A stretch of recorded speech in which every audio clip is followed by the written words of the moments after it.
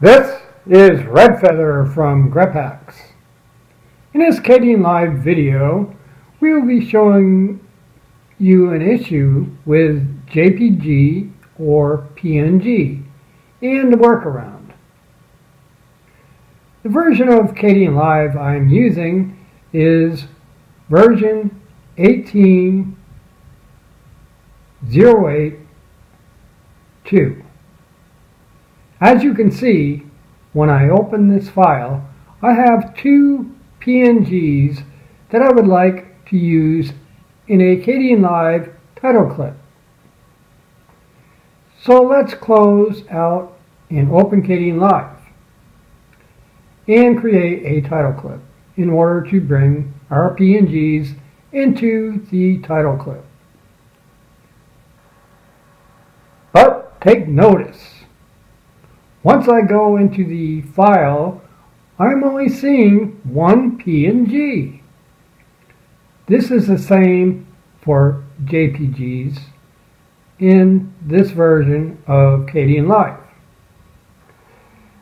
If you run into this situation, here is the workaround. Cancel the title clip, close out of Kdenlive, go to where the PNG or JPG is located. Right-click on the PNG or JPG and click on Properties.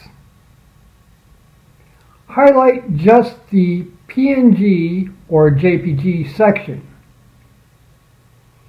and put it to lowercase JPG, or in our case, PNG.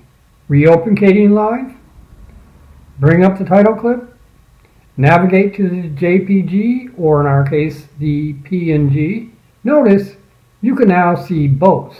To be honest, I do not think this is an actual Kdenlive issue, but I think it may be more of a Ubuntu Linux issue. I hope you have enjoyed this video and found it helpful in some fashion.